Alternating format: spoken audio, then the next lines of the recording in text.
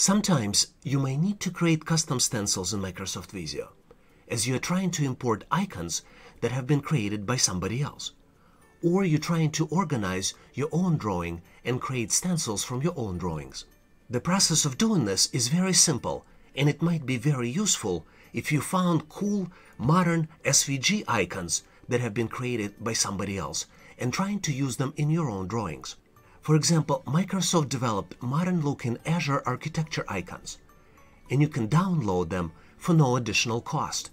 Once you download and extract the file, you see that inside of this zip archive there are multiple subfolders, and you have SVG files in each one of these subfolders. So the question is, how can you import and organize them in Microsoft Visio? You can import them by just dragging and dropping the files right inside the Visio diagram.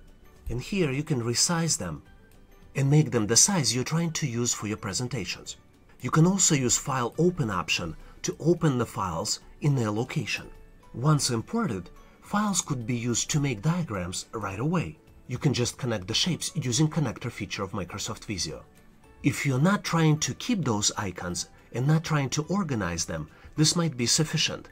But if you would like to create new stencil from these icons, you can click on More Shapes, Create New Stencils, and give it a name. Once you gave it a name, you can click Save button, which would allow you to save this file into the designated location. Now you can add icons to the newly created stencil. To do that, make sure you switch to the pointer tool, and you can drag new icon and place it right at the Azure services.